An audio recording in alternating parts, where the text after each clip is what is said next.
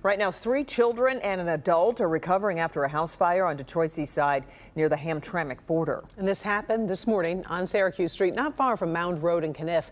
Jacqueline Francis is live at Children's Hospital tonight where those kids were taken. Jacqueline, is there any update on how they're doing right now? Karen and Kimberly, we're told those young children are expected to be okay. The family says that the kids ages 2, 3, and 9 years old were pulled from the burning house by someone passing by, potentially saving their lives. A mid-morning fire caught the attention of a car passing by. You know how lucky they are.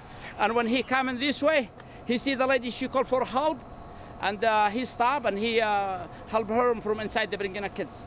The homeowner's cousin said the man worked for the family company and rushed inside when he drove by and heard the screams for help. It happened just before 10 this morning on Syracuse Street in Detroit. Despite making it out, the family was taken to the hospital. Unfortunately, 3 children were transported to Children's Hospital with smoke inhalation. 1 adult was transported to receiving with smoke inhalation. Fire officials are working to determine the cause. Any thought on what caused it?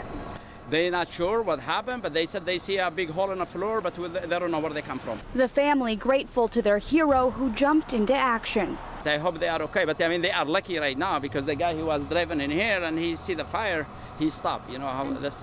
He ran in. Yep. He got hurt in here too. I see him, you know, when he faced me time, I see the blood in his head, but you know, he's okay. We're still waiting for an update on how the family is doing and when they may be released from the hospital. Reporting live outside Children's Hospital in Detroit, Jacqueline Francis, Local 4. All right. Thank you, Jacqueline.